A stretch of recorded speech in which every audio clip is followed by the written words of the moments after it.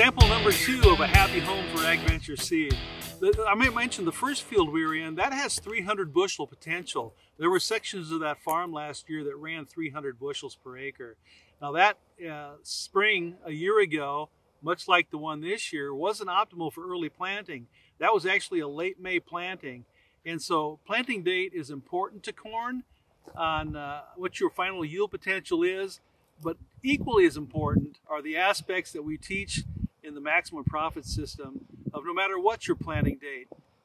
Plant into fit conditions, plant with perfection, take care of that crop, because even when you're a month off from your optimal planting date, high yields are still possible. Here's a great example in this field here. Again, same operator we were on in section number 1, different farm, and this was planted in late April.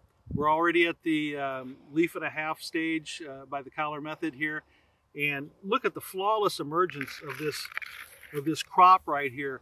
If you are a farmer wanting to take your average production history from 225 to 245, or if you're an AgVenture salesman working with a customer that you want to help him grow his business and become more productive, what a great place to start with optimal seed placement.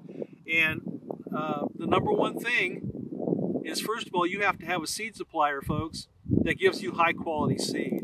And AgVenture, our salesmen, our AgVenture yield specialists, our independent seed company owners can tell you a lot about how they go through a painstaking process of choosing seed lots that meet not only industry standards, but their standards, AgVenture standards, that are higher than industry standards.